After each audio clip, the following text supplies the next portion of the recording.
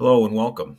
I'm going to do a video today for you on how we can use Chamfer uh, in a Fusion 360 toolpath to take care of any sharp edges that we might have after doing some machining.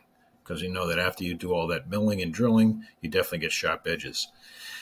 And we'd like to do that automatically within the machine instead of doing this by hand afterwards. It saves us a lot of time and it's much more consistent.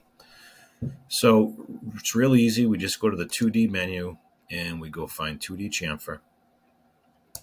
Click on that. And then we're going to go select a deburring tool that we're going to use for deburring, which in this case, I'm going to use my 1/8 by 90 degree countersink. Works very well for this sort of a job. So I'll select that one. And then over into my geometry tab, I'm just going to select any of these curves here where I've got to do some chamfering. We can do what we have to do with heights. You know how to do that. And just the last thing I'm going to show you on this, because it's really quick and easy, is the passes tab. We need to make sure we have a chamfer width, and usually about 0.005, 5/1000 of an inch is enough. And we click OK.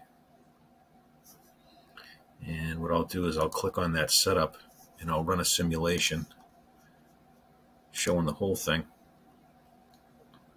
And at the end we can see that those edges are they've been deburred.